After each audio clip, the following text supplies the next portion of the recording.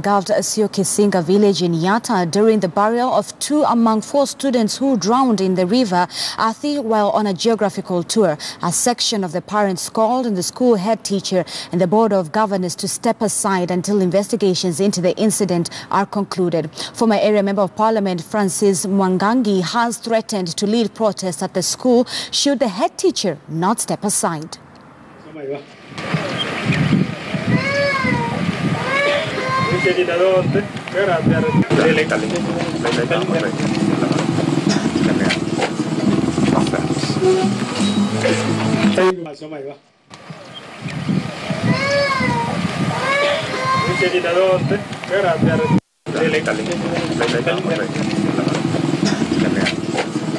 Hayo matatizo serikali inajua.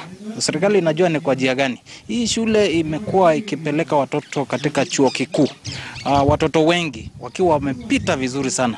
Tangu mwalimu mkuu akuja hapa. Bodi ya shule hii imetolewa wale walichaguliwa na wazazi washatolewa, ikabaki watu wawili. Na hao watu wawili wameshikana na mwalimu mkuu. She joined Syokisinga Primary School in the year 2009 and completed her primary education in 2017. She later joined Syokisinga Mixed Secondary School in the year 2018, where she was a Form 1 student until tragic death.